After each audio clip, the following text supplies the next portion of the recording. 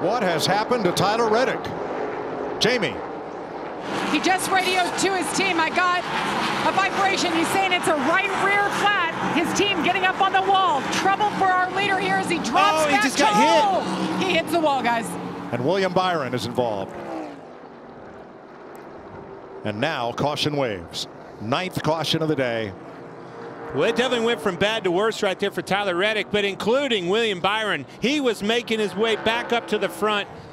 Huge blow for them. I think that tire is blowing out. You alluded to it earlier with Chris Buescher, maybe possibly running those things too low on air and eventually got the best of it. Yeah, I didn't mean to jump in and to crank it up there, but I saw on the edge of the camera rubber fly off the back of his car and immediately slowed up. I think he blew a left rear tire right down there in turn 1.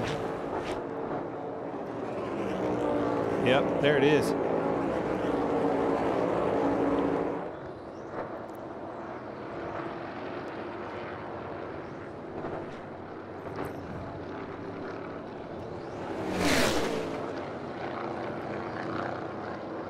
Now cars getting through on the inside. William Byron is not one of them. That was really odd. That was really late. It'd be interesting to see the whole view if there were some other cars around it. But that he was, got loose and had to catch it. Yeah, because that was quite a while after he was going slow up against the top. Reddick has made his way to his pit with caution out. I believe Byron was starting to get out of his car.